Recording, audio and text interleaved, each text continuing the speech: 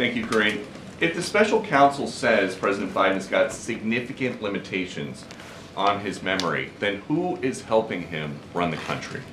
The President of the United States runs the country. The Commander-in-Chief runs the country. But just the little part of what we get to see, he has made mistake after mistake after mistake after mistake on camera this week. So I'm going to be very clear here. That report, that part of the report, does not live in reality. It just doesn't. So the special...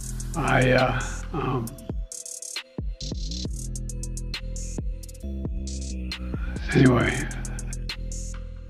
and I don't want to, well, maybe choose my words. I was just thinking, anyway, but I just, look, I mean,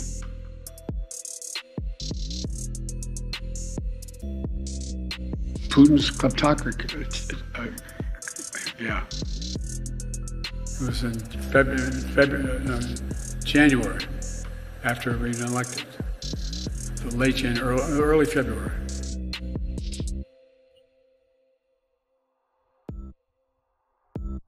And I'm telling you, this guy's tough, he's smart, he's on his game. And as Secretary Mayorkas said a minute ago, when you go in to brief the president, you better have your big boy pants on. And you had just mentioned how these interviews happened shortly after the October 7th attacks. The president mentioned it last night. In mentioning that, does that mean that possible memory lapses happened because he was so distracted by what was happening overseas? Are you serious? He said, it's not, we lead, not just, well, I won't go into it. Here's what drives the driver in the states that are affected. Here's what you can do, the drivers.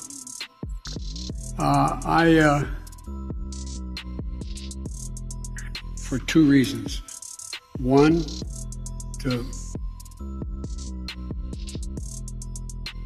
it's an impact that decades are making because inaction was. And what I saw of that report last night, I believe is, as a former prosecutor, the comments that were made by that prosecutor, gratuitous, inaccurate, and inappropriate. And the president was in front of and on top of it all. Liar! There was inaction with the Department of from Charlotte, another line going from in Florida down to Tampa. The best way to get something done, if it holds near and dear to you that you like to be able to, anyway, the idea that. Do you think this is this putting the thumb on the scale, or do you feel like it'll wash away? I mean, I think that the point of this report was to put the thumb on the scale. And remember, Hur worked in the Trump administration. Yes, he did. This guy is a partisan. Right. His editorializing about Biden is completely irrelevant, and it was set up in a way to deliver right-wing talking points. I didn't come away from the special counsel's failure to ask precise questions and think to myself, he has mental acuity problems. I just thought he was asking bad questions. And I see Joe every day. I see him out, traveling around this country. I see his vigor. I see his energy. I see his passion. And Joan Shengang, I'm going to pronounce right, Shanga. But there's to be, beginning this effort, and I want you to know that. I want to thank you as well for with the nature, not and Aqua and as well as Shram. America is a nation that can be defined in a single word. I was going to put him. Look, a solid meeting with the Los Angeles and what am I doing here? From the They're going to also increase corporate growth. They make a very good point. Here's the deal. $159 billion less. My plan is to make concrete. I know President,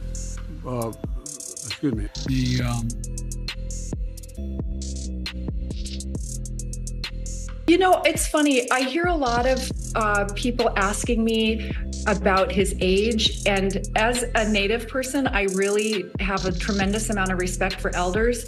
I think that Joe Biden's mental acuity is very, very on. He's one of the smartest, sharpest people I've met in D.C. I found him very clear and very focused. We managed to agree on the war aims and on many things. Sometimes we had disagreements, but they weren't born of a lack of understanding on his part or on my part.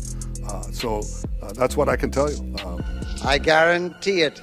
Would I lie? Leading tech companies like Anthropic, and I'm going to mispronounce. I'm not going to try. The beer brewed here, it is used to make the brew beer in this refinery. Oh, Earth Rider, thanks for the Great Lakes. By the end of the governing crisis, it's time to end these constant, because that's why we cannot let this election be one where the same man who was president 40 years ago. I'll never forget, well, I won't go into that. Anyway, I just think that Florida Small Business Winner Award winner, Business Week winner. Now, it doesn't involve our institution. But former Prime Minister like to take baths of that. Anyway, overruled that to reinstate the 32nd freestanding, have 30 free. So the way that the president's demeanor in that report was characterized could not be more wrong on the facts and clearly politically motivated.